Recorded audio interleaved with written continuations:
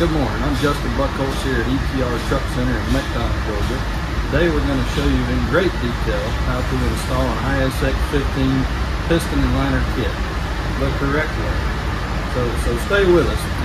We've got our cylinder liner here, connecting rod cleaned and inspected, our rod bearing, genuine piston kit, our two shims. We're going to talk about these here in a minute. Before we get started, I do want to have a little shop talk about our felt components. As you can see, we've got our head gasket that come off this engine.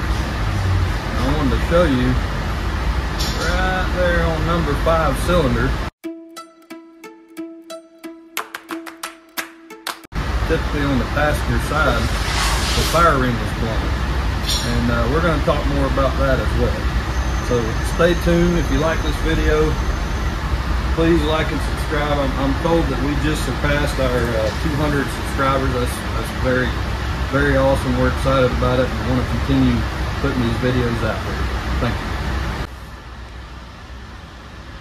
All right, up to this point, we have installed cylinders 1, 3, 4, and 5. I've left number 2 out for filming purposes. I wanted to show you where we've had this block counterbored professionally right here in our shop. This is probably the most important step on end frame building really any engine across the board. Cat, Cummins, Detroit. If this step gets skipped, a lot of times the customer is going to have head gasket issues from here on out. So like I said, we've counterbored this block right down in here. They have cut this cylinder block 20 thousandths. So now we've got a fresh cut block, and now we're gonna install our shims and get ready to install this liner. I've removed our dust cover. Always put these little plugs in your block. This protects the oil galleys in the blocks from any debris or metal.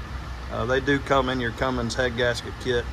Pretty useful little tool. So let's get started installing these shims and eventually the cylinder liner. All right, here's our 2 shims. I'm gonna explain what we're doing here. The first shim is a 20 thousandth shim. This is to compensate for the machine work that was done on the block. So this is gonna get the liner back to factory height. And as you know, a Cummins also uses a 32 thousandth shim that goes with it. So we're gonna stack these shims on top of one another and just simply put them in the hole. Make sure everything's nice and clean.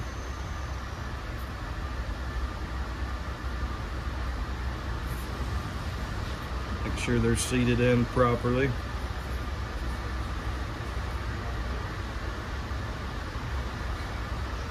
And now we're ready to install our cylinder liner. All right, we have our cylinder liner here. We've already installed the liner O-ring. It is lubricated up. Let's install it.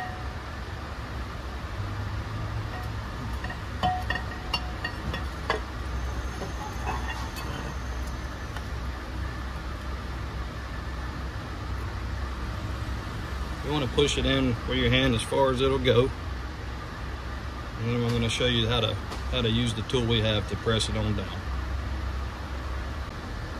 All right, here we have a simple lever and a fulcrum point. You just use a head bolt to thread into the block and simply press it down. Should go nice and easy. You don't want any resistance. All right, up to this point you can see we've got all 6 liners in. We've also installed our main bearings. They are in, torqued and turned. Our crankshaft is cleaned and inspected. So now we're ready to install our pistons. Today we are only going to show one just for video purposes. Thank you.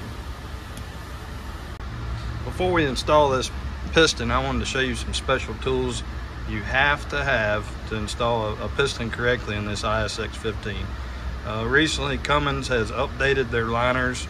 They use they call it a anti-carbon ring or anti-polishing ring. It's in this box right here. It actually is inserted into the liner right here after the piston is installed.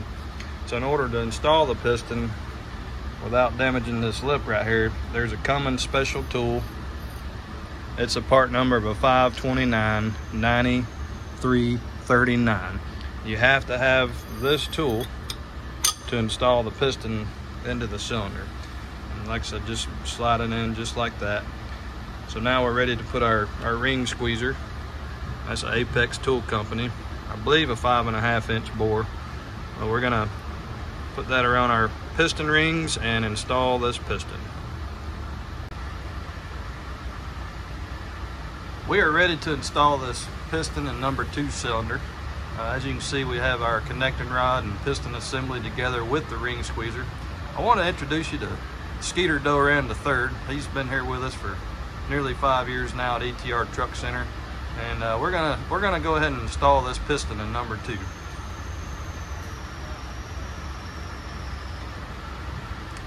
He's got the connecting rod bearing in the rod. It is lubricated with a Lucas oil assembly.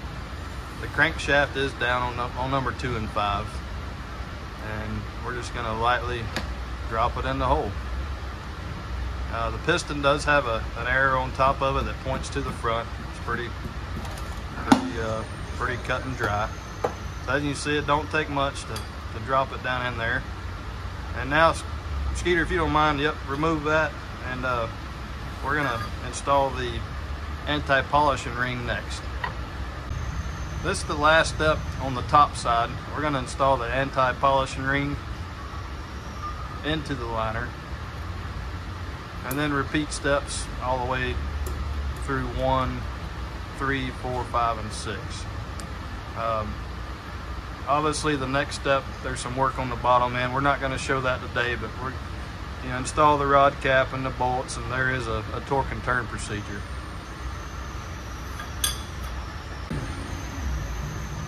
This concludes our ISX piston and liner install. We want to thank y'all once again for watching. If you enjoy these videos or find them helpful in any way, just like and subscribe. We really appreciate it. And thank you again for watching.